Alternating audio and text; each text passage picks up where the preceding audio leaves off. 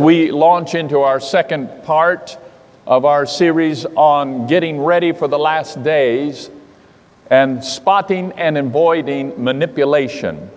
We're going to look at some different aspects, move in a little bit deeper into the subject of manipulation in particular.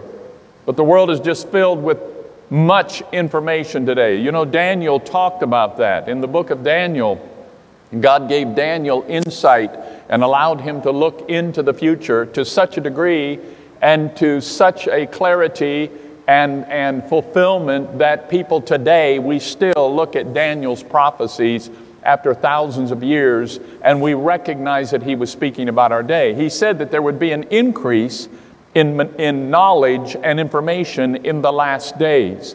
And truly we're living in that day today. It is estimated, as far as we can determine, that 90% of the world's data was created in the last 2 years. Let me say that again. 90% of the world's data was created in the last 2 years. They estimate that 1 trillion gigabytes of information is available on the internet alone, just on the internet.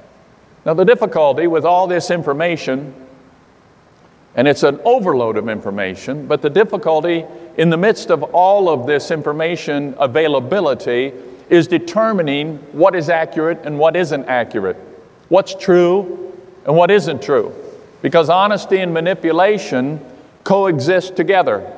So this makes it sometimes very, very confusing. It's everywhere. It has been here since the beginning. Manipulation, deception, has been here from the very beginning, since the garden.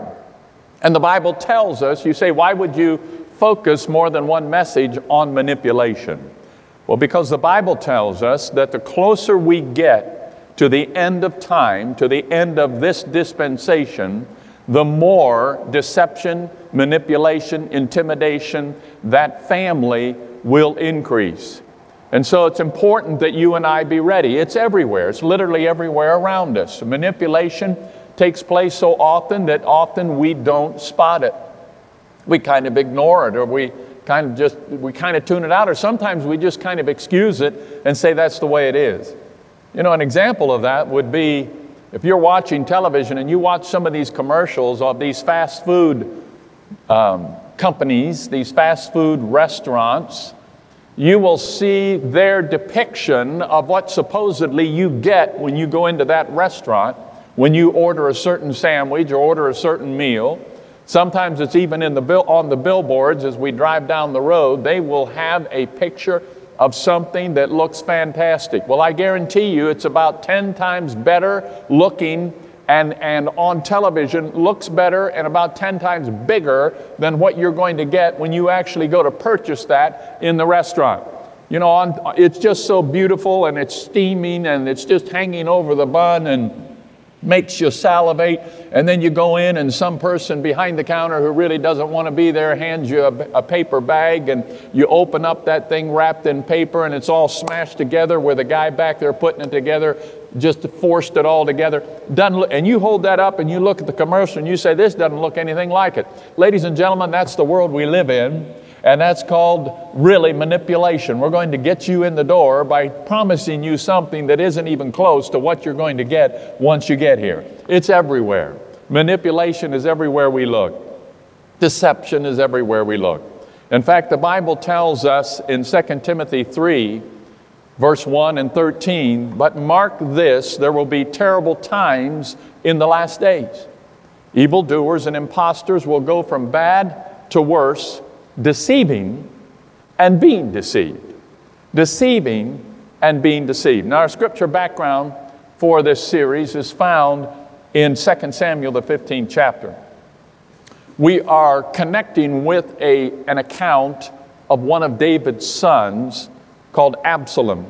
And we spoke about this last week, gave you a little bit of background, but the synopsis of that story is this, that Absalom, as one of David's sons, son of the king, certainly a privileged young man, actually turned to where his desire for power and his desire for attention and his desire to rule drove him to the point where he began to use manipulation. He is a perfect story, a perfect picture of what manipulation can look like. And our verse for the background and the basis of this series is found in 2 Samuel 15, verses 5 and 6. Because it actually describes, it cuts right to the core, it describes what was going on in the heart of Absalom. And remember, this was manipulation to dethrone his own father. But it says also, whenever anyone approached him, that is Absalom, to bow down before him, because he was the king's son, Absalom would reach out his hand, take hold of him, and kiss him. Now that would have been a shock to the individual in that day. That would have been an activity of graciousness such as hardly has ever been seen. Absalom behaved in this way towards all the Israelites who came to the king asking for justice.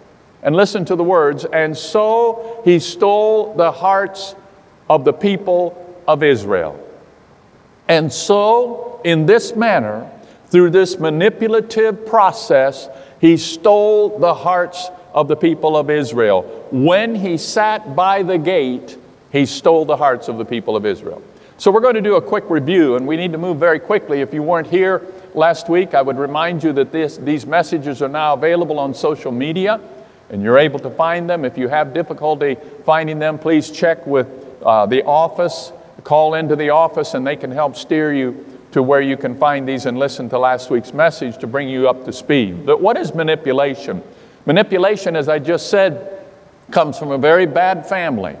It's got some very bad relatives that you and I would recognize, relatives that work hand in hand, relatives whose operations are so akin to manipulation that often there is a flow from the activity of one of the relatives of manipulation to manipulation and back and forth. Manipulation often uses deception. Deception is the act of misleading or causing someone to accept as true what is actually false and invalid. It is a misrepresentation of the facts. It is a scheming. It is a turning of the facts. In fact, the Bible tells us that Satan is the ultimate deceiver. In Ephesians 6:11, speaking to God's people, Paul reminds the people in the church of Ephesus to be careful. He says, put on the whole armor of God, everything that he had just told them about, so you can stand against, and the King James Version says wiles. Well, we don't use that word anymore, and 90% of the people wouldn't be able to tell me what wiles actually means. Well, when you go back into the original language, it means the deceit or the schemes or the evil tricks of the devil, which is a description of deception. Now, another relative of manipulation we talked about last week was intimidation. Intimidation is also closely related to manipulation. Intimidation is the action of frightening or threatening someone or something, usually in order to persuade them to do something you want them to do. We call that today, there is a phrase called bullying, intimidation, bullying. And whether that be by forcing a Christian, we see the government can intimidate. The government can manipulate. Entities can do that. Powerful entities, companies, any group of powerful people, any organization can participate in these things that we have just defined, and certainly can participate and do participate in intimidation. Governments have operated in that down through the centuries, and we see even yet today. We see it in operation in our own nation, where there is a threat of intimidation, threats to Christians in particular, or individuals, or forcing a Christian company to violate their personal faith or belief. If they don't violate it, then thus and so will happen to you. Or even determining where we can pray, where you can pray, when you can pray, how you can pray. And if you step outside of that line, there is a power and a force of intimidation through power that will come against you. We see that even just in our headlines in Nashville this past week. 6 pro-life activists were convicted in federal court of conspiracy to violate the, quote, Freedom of Access to Clinic Entrances Act. You say you've never heard of that? Well, you've not heard of that because that is something that was just created by this administration after the action of the Supreme Court to reverse Roe versus Wade.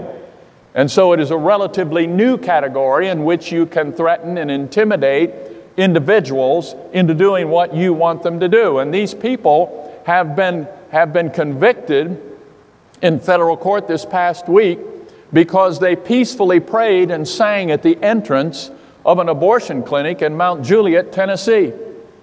One of these individuals is Ms. Edel, she's 88 years old, and she can recall being taken off in a cattle car as a little child in World War II, and she's a survivor of the Holocaust, a survivor of concentration camps.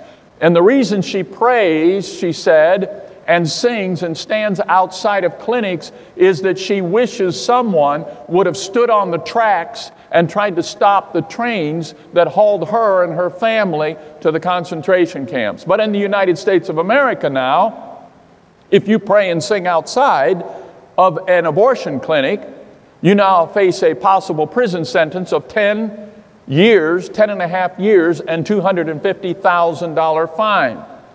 Yet at the same time, there is tremendous unconcern on the part of our current administration regarding investigating dozens upon dozens of violent, not peaceful attacks against pro-life pregnancy centers in 2020.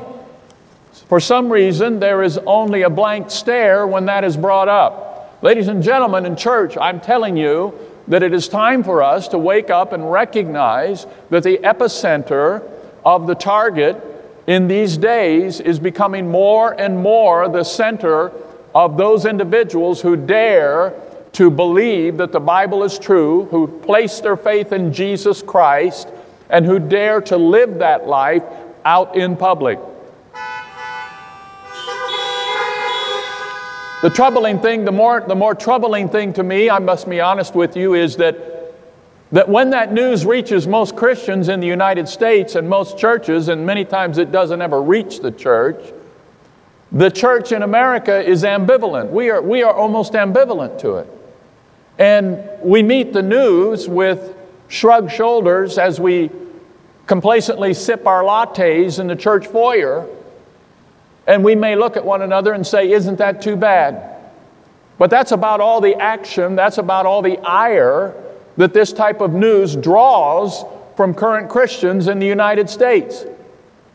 And I tell you of a truth, unless we listen to what's going on around us and then compare that to what the Scripture says and recognize that we have a responsibility as the people of God to stand against evil and to speak up for the right, we will find ourselves soon in a condition and in a place where, as was written during World War II, first they came after them, then they came after them, and now they came after us, and there was no one to stand for us. We are living in a day of deception and intimidation, and it will only increase as we go forward. I've told you many times that they are not going to stop unless we stop them. And unless the church arises to the place where we come to a point where we have more desire to see God's kingdom live in our current world and be passed on to our children and grandchildren than we do, we are going to lose this war. But our subject today is manipulation. Manipulation means to manage or utilize skillfully. It is the skillful handling, controlling, or using of something or someone. Actually, manipulation is a fairly new word. Manipulation, of course, can be used to describe someone who's manipulating the clay to create a beautiful sculpture. It is also used to describe an entity or an organization or an individual that is skillfully manipulating someone else to create what they desire. That is a definition of manipulation. And again, as we've said, powerful entities, institutions, the media, governments can and you do use manipulation to control people. Science has recently become a manipulative tool in the hands of very powerful people, teaching us now and teaching our children that gender is fluid now. It is not determined by God. It is not determined by X and Y chromosomes, even so much as they declare with a straight face that a man can have a baby. Science has become a source of propaganda and a source of manipulation of the masses, and if we are not careful, of ourselves. The media has become a powerful tool of deception and manipulation and intimidation. Did you know there's a journalist creed? In 1914, there was authored a journalist creed, and it defined journalism as an independent profession that respects God and honors mankind. Journalists were told that they must exercise, and I'm quoting, self-control, patience, fearlessness, and respect for their readers. Around the 1960s, this all began to change. And advocacy replaced objectivity, liberalism and progressivism replaced impartiality.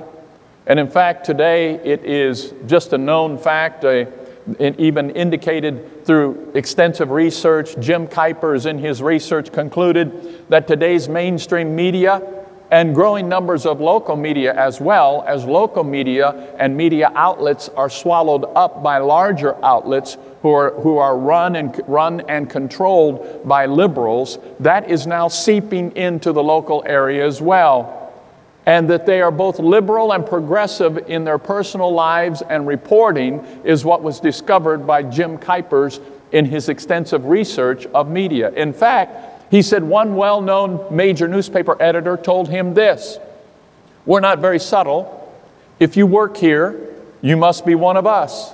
You must be liberal and you must be a progressive, or you won't even be hired." So we're living in a day, and yet in spite of that, let me back up a moment, in spite of that, there is still a lingering trust of the media from days gone by. Some of you remember Walter Cronkite and Huntley and Brinkley, Good Night, Good Night. I remember those days, black and white television, a TV that didn't have a remote. I was the remote, and Dad had control over me. But those were days in which you could trust the media, and that lingering trust is something the media knows still exists, and they're utilizing that to manipulate the masses into the agenda, into the direction of the agenda that they hold. I could go on. Our schools and higher ed institutions have become hotbeds of manipulation of the students they are entrusted with as teachers and professors indoctrinate kids with lies. This decades-long effort has successfully created a couple of generations ignorant of truth regarding even the founding of our nation, our founding principles. They know more about other nations than they do the nation they live in. They know more about socialism than they do a democratic republic. And they have even been manipulated in regards to issues of morality, where there is shocking evidence that we are awakening to the shocking evidence and demonstration of where higher ed and our education has actually led our young people. A report that I read just this past week said that 51%, according to a recent poll, of Americans 18 to 24 years old think that what Hamas did to the Jewish victims was justifiable. Ladies and gentlemen, that means that 51% of the young people and those in their 20s in the United States believe that it was all right and justifiable to gouge out eyes, to rape women, to impale children, to cut the heads off of individuals and parade them through the streets while the throngs cheered and clapped and tried to reach out and touch the heads so that they could just be a part of it. 51%. This is all indicative. If this, you say, why would you tell? Because part of my responsibility is to awaken us and to awaken you and to prepare us and to get us to recognize that we are in a situation that is going to require all of our effort, all of our input, not just a few, not just individuals that stand with a microphone pinned to their chest and have some type of a platform, but that all of us as Christians are called to take our stand and to lift our voice and to take action to stop that which is incredibly evil. If we don't, they will not stop.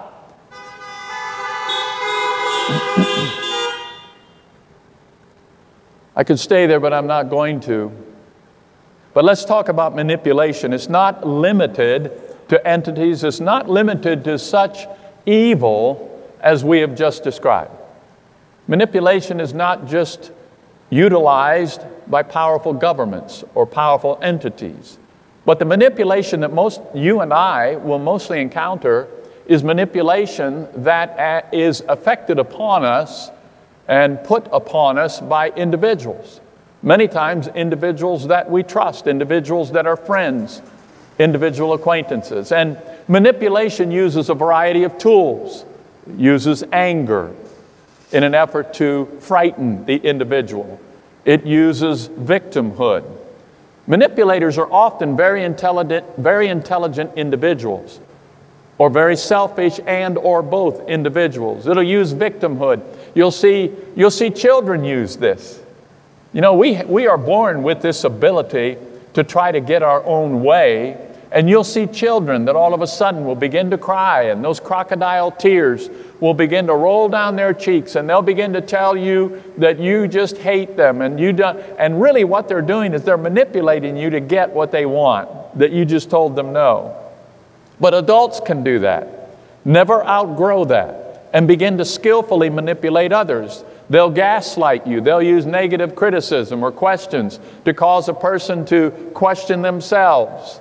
Those are all tools by manipulation. Favors is one of the most common. It's actually what Absalom used, was favors and compliments and flattery, used to win your heart, used to draw you to themselves, all in an effort to get you to do what they want you to do. So what is the end result of manipulation? The practice of manipulation, as I said, takes place in every arena, every area, anywhere there are human beings, and it has taken place all the way down through history, as I said, since the garden. If you are being manipulated, what are the end results? And if you are a manipulator, what is the end result of this thing, manipulation? Why is it such a big deal? Why would the Bible talk about it? What's it have to do with my daily living in 2024 in Salem, Ohio, or in this region? Why is it such a big deal? Well, first of all, if you are being manipulated, you lose your autonomy. Manipulation confines its victims to predetermined ends. You lose your freedom and opportunity to make your own choices and to choose your own direction. An individual who's being manipulated and an individual who manipulates may not constrict you to the point where you feel smothered, but they may skillfully constrict you to the place where you operate within the confines of their own desires. In other words, almost like a fenced-in backyard, you have an opportunity and you may even feel a resemblance of freedom and liberty. You may think, I'm not being manipulated, I'm free. And the only way you find out you're being manipulated is when you seek to go beyond the confines of the manipulator. When you disagree with what the manipulator, their opinion, or what they've told you to believe. When you begin to try to go outside the fence, then you will begin to recognize the manipulator will begin to object, and they will skillfully begin to inflict upon you various methods of manipulation to get you back within the region of control. So really, manipulation, and if you're a victim of manipulation, if I'm a victim of manipulation, I lose my freedom. I lose my true opportunity to make my own choices. to choose my own direction. Now, we're not talking about those matters of law that are put there to protect us and give us liberty. Liberty is not license. And there are certain restraints that the law has established so that it protects liberty. But rather, we're talking about the predetermined confines of an individual who is working to manipulate you. And you lose, more importantly, the opportunity to choose what God has for you. If you're being manipulated, both your own will and God's will is displaced.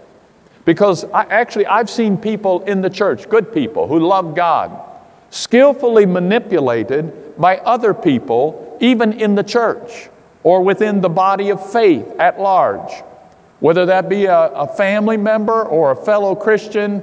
And as a result, I've seen good, godly people moved out of God's plan for their life. And what happens is they begin to listen to the person more than they listen to God. They begin to listen to what the person wants, what the person is telling them you need to do, what the person has told them, even using phrases like, God told me this is what you need to do, or God showed me a vision about you. Please recognize that manipulators are not adverse to using religious terminology and religious manipulative phrases because they know you love God to manipulate you into the activity or into the position or into the action that they want you to take, or maybe even into a place to draw you to follow them. They're looking for a following. And that's what Absalom was doing. Absalom was seeking to gather a following around himself and turn the people away from his father, King David. And so he lavished favors and compliments on the people. That is all part of manipulation. The Bible says in 2 Samuel 15:13 that here was the summary. A messenger came to David, and he told David this: the hearts of the men of Israel are now with Absalom. He has successfully turned the tide through the power of manipulation. Now, let me say this to you. If you are a manipulator, and sometimes it is easy to fall into the trap and into the pattern of manipulation, because you may believe that your way is the right way, that really you are right. In fact, you're right most of the time. And so you just need to bring other people along, and rather than inform individuals, you begin to pressure them, whether by intimidation or manipulation, to follow what you believe is correct. Very easy to fall into that. And sometimes manipulators are even blind to themselves. They have deceived themselves, and others can see it, but they can't see it. But if you are a manipulator, let me tell you this, that one of the tremendous negative aspects and results of manipulation is that you will only achieve what your own hand can accomplish. You will only achieve in your life what your own power, your own strength, your own hand can accomplish. You eliminate what God would and could do in your life and through you, because you have taken the reins. You are calling the shots. You're the one acting as God, seeking to manipulate people. You cancel the destiny of God for your life, and you will never see your life purpose fulfilled if you follow the way of manipulation. If you're a manipulator, you live within the confines of your own small and limited abilities. You in the world, maybe others looking on, may think that you've accomplished great things with your life. But I can tell you that according to what I read within the Word, compared to God's plan, what He wanted to do in you, what He wanted to do through you, what will be revealed on the last day when we stand before Him and all things are made known to us regarding our own life, you will find that you fell way short of God's will for your life, and it's very puny compared to what God wanted to do in you and through you and the lasting effect that He wanted to use your life for. The end of Absalom was tragic. We go back to the story of Absalom. It was tragic. He was killed as a very young man. He was impaled by spears of David's own soldiers, and his body was thrown in a pit. But there is a very sad verse about Absalom, and it reveals that he was limited because he was doing everything within his own power. He had really no one in his life who wanted to honor him. He was seeking honor, but he saw and recognized that no one wanted to honor him. And that is found in 2 Samuel 18:18. It says, Absalom in his lifetime had taken and set up a pillar for himself, which is in the king's valley. Listen to that. He set up a pillar for himself. Why? Because he said, I have no son to keep my name in remembrance. And he called the pillar after his own name, and to this day it is called Absalom's monument. There was no one who wanted to honor him, and so everything was done within his own power, even drawing attention to his own name. He recognized that after he died, no one would remember him unless he himself did something so that he would be remembered. When you are a manipulator, if I am guilty of manipulation, I am limiting, constraining, I am stopping what God wants to do in my life because I've taken it into my own hands. So how does God feel about manipulation? Manipulation is serious business and contrary to the ways and will of God. The Bible is very clear about this. He throws manipulation in with the category of deception. As I said, they're very closely related to one another. Galatians, the 5th chapter, verses 19 through 21, as we read last week, it says that manipulation is like witchcraft. And in fact, in one of the translations, Galatians 5:20 says this, chasing after things instead of God, manipulating others, hatred of those who get in the way, senseless arguments, resentment when others are favored, temper tantrums, angry quarrels, only thinking of yourself, being in love with your own opinions. God classifies manipulation with witchcraft. Now, witchcraft is the illicit use of spiritual power in replacement of God for a desired end. Witchcraft is using demonic power rather than the Spirit of God. Manipulation is using fleshly ability and power to also get your own way and attain your own ends. And manipulation, according to God, is something that He hates. He hates manipulation. Why does He hate it? I read an article about Janine Reich, and I want to thank her for this because she helped me put it into words. First of all, God hates manipulation because it's motivated by either fear or selfishness or both. Many times people who manipulate are fearful people. And fear is contrary to the will of God. And selfishness is contrary to the nature of God. And those who try to control others do so because they are afraid of what might happen if the person is able to make their own choice. They are afraid of what might happen if they actually allow you to choose, if you are being manipulated. Manipulators are selfish.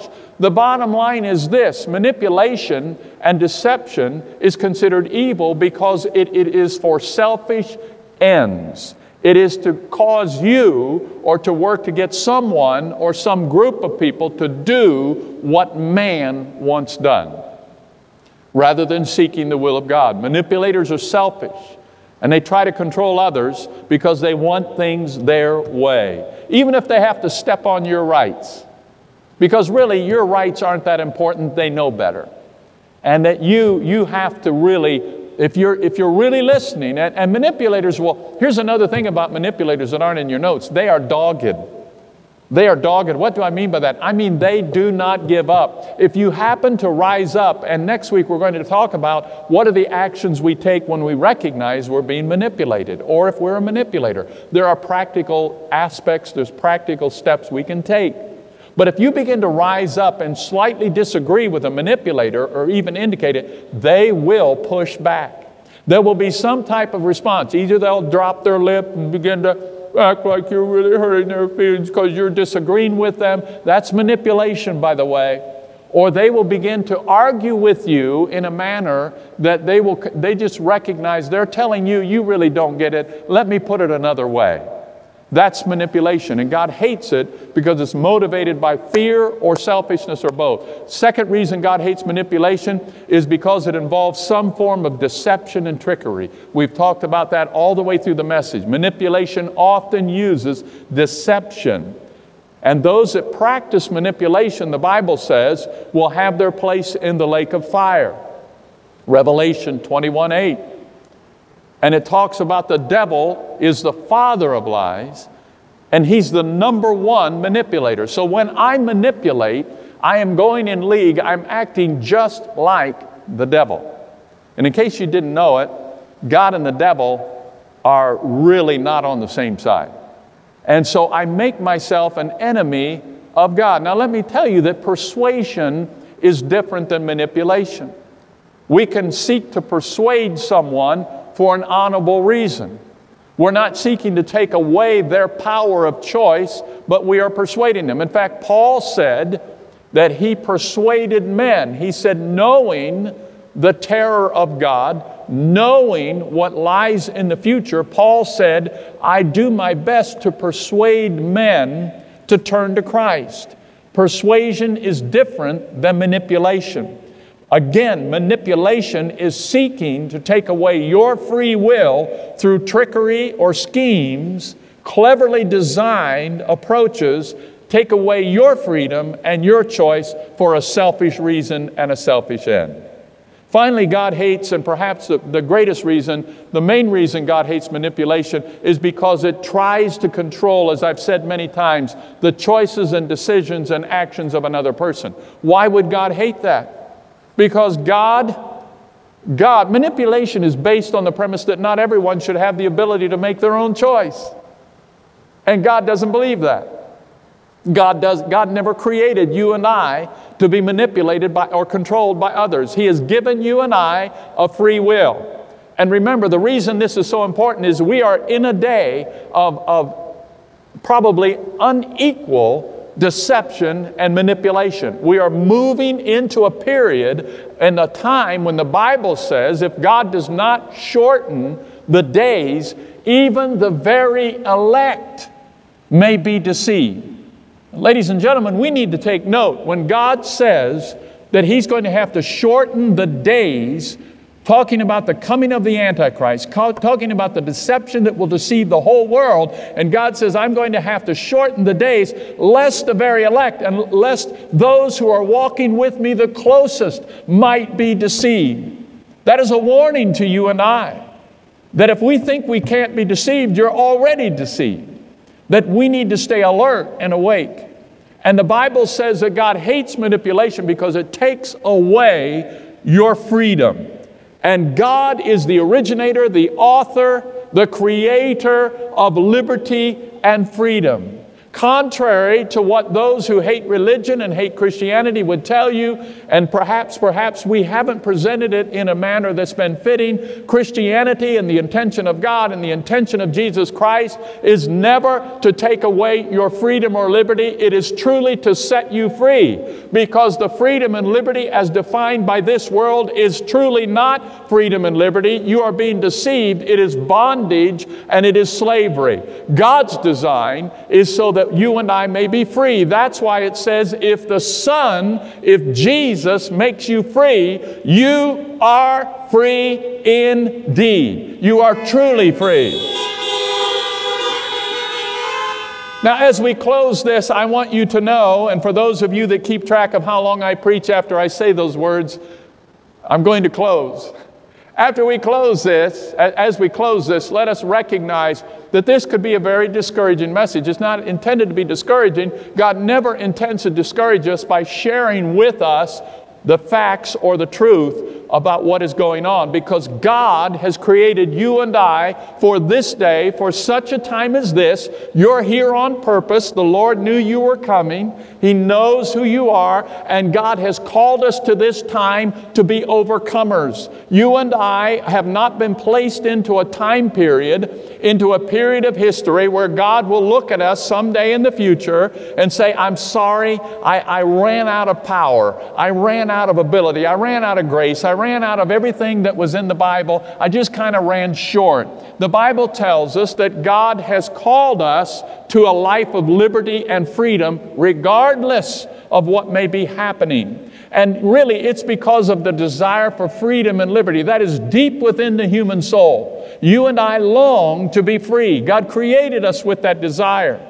It is this desire, this principle of liberty and freedom that impelled and united really a group of diverse colonists from the various colonies to take action and to stand against the greatest military power in the world. In our battle for independence, it was about liberty. It was about freedom. It was this desire and even God's proclamation of freedom that impelled our forefathers to put it everywhere, even to cast it into their bells that they hung in public buildings. The Liberty Bell in Philadelphia. Our forefathers put scripture of freedom and liberty into it. That says, proclaim liberty throughout the land to all of its inhabitants. That is a direct quotation from Leviticus 25:10. Ladies and gentlemen, God has not called us to bondage. He hasn't called us to deception. He has not called us to manipulation. It is not His desire for you. It is not His desire for His people, for His church, for those who follow Him. Freedom is God's desire. And the freedom that God desires for nations and for us can only be found in a greater source than human strength. In fact, Alex de Tocqueville, when he wrote the book Democracy, and he came to the United States in the early 1800s to view what was going on here, he said this: liberty cannot be established without morality, nor morality without faith. And so we recognize that this liberty that I talk about, this ability to stand against manipulation and recognize it, does not come from an innate ability within us, but actually it is a gift from God. A person may live in a free country, quote unquote, and yet truly not be free. True freedom originates from God. True freedom originates from Christ. And true freedom is placed within the heart. When you truly come to Christ, there are those who have a faith or a belief that will not stand the test. But when you truly come to Christ and you seek His freedom, He brings that freedom into the seat of freedom, and that is your heart. And freedom in the heart can never be taken away by human power. When God sets you free, when God sets a person free in their heart, mankind and every devil in creation may do their best to wring that freedom out of their heart. But if they will keep their little hand in God's and follow God and simply listen to God, they cannot touch that freedom. History records it down through the ages. We have thousands upon thousands of testimonies of individuals who've been placed into bondage and tortured because of Christ in the cause of freedom. And they have testified triumphantly that even though they were brought under great pressure, the powers were not able to touch the freedom that Christ had placed in their heart. Freedom always wins. Freedom always wins.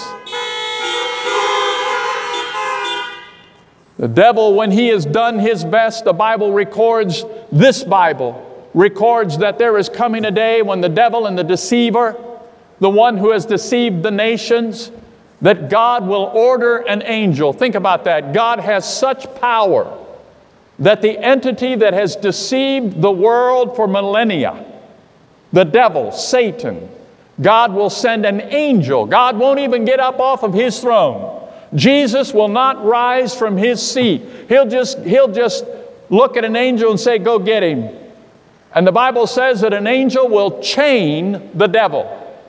And the devil who sought to rob the freedom and did successfully rob freedom and put in bondage millions of humans will then himself find himself chained by the power of God and placed where God has decreed he belongs. You and I win in the end. Liberty wins. Freedom wins. The freedom that Christ gives wins. And as we leave this place, be not afraid of manipulation. Be not afraid of intimidation. Stand up for that which God has told you to do. Be not afraid of deception. Be on guard, but recognize God has equipped us to stand in this day. And if you are free by Christ, you are free in your heart. So let us go not discouraged. I've read the end of the book. We win. Amen. Ain't nobody going to vote it in, and nobody going to vote it out. It's already done. I don't know about you, but I'm going to keep my hand in the hand of the Lord and ask Him to help me and guide and direct me. Next week we'll conclude this series. We'll talk about what we do, what practical steps there are to victory.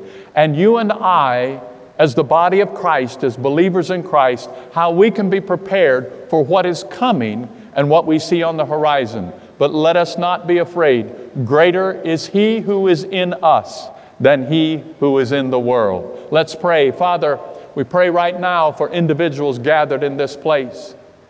This has been more of a message of information than inspiration, but we believe the information is vital, the truth is vital to strengthening your people and preparing them, preparing us for these last days. I pray for that person who is fearful and timid.